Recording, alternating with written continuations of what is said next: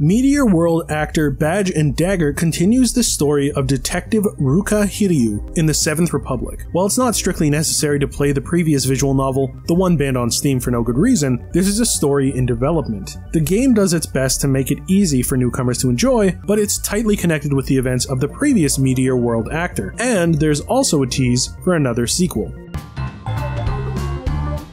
間違いなく訴えられますよ。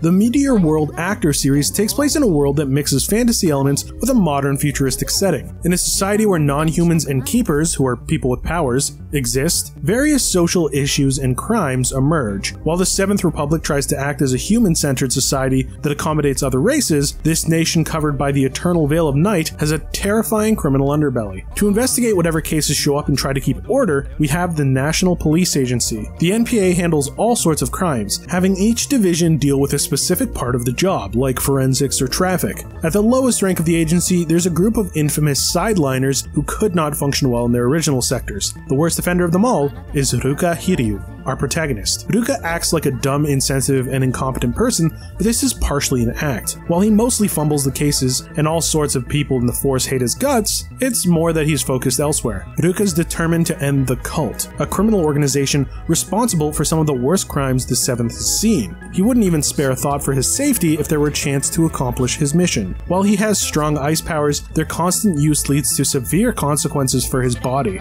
Eventually, they will likely go haywire and cover him in ice. As he struggles against the cult, he delays this inevitable fate with drugs. However, Badge and Dagger shows that Ruka is getting worse, and teases that the end of his life is near. Meanwhile, the NPA is undergoing some curious internal changes. The 13th Division gets 2 newcomers, an antisocial forensics investigator called Nagare, and the snob 1st Division ex-member Alex. These two don't mingle with the rest of the team, and both seem to be hiding their intentions.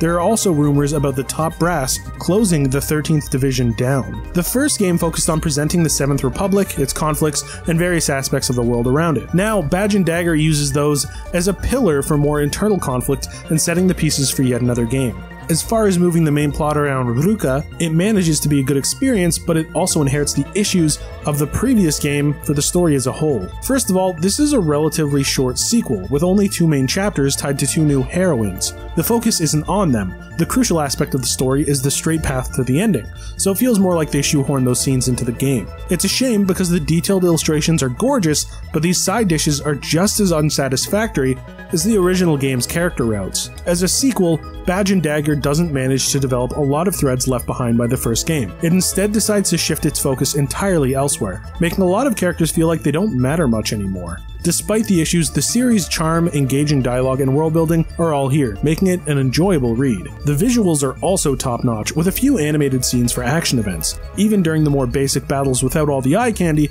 the game still offers polished graphic effects that help the feel of flow in those scenes. It's easy to notice how the game reuses illustrations and music from the previous game, which is honestly a good choice as they were already very good. Unfortunately, Meteor World actor Badge and Dagger is a short experience that, like its predecessor, doesn't handle its heroines well. It's a big shame because the series has an exciting worldview that should have at least one game deserving of the status of a masterpiece. Maybe the next one can finally live up to all its potential. Nonetheless, I still recommend the series for its stellar world building and gorgeous illustrations. Noisy Pixel is giving Meteor World actor Badge and Dagger a 7 out of 10. Thanks for watching. Please be sure to check out the full review at noisypixel.net. Noisy Pixel is run by a group of gamers who work hard to deliver news, reviews, previews, and more. Please subscribe to keep up with all our future content.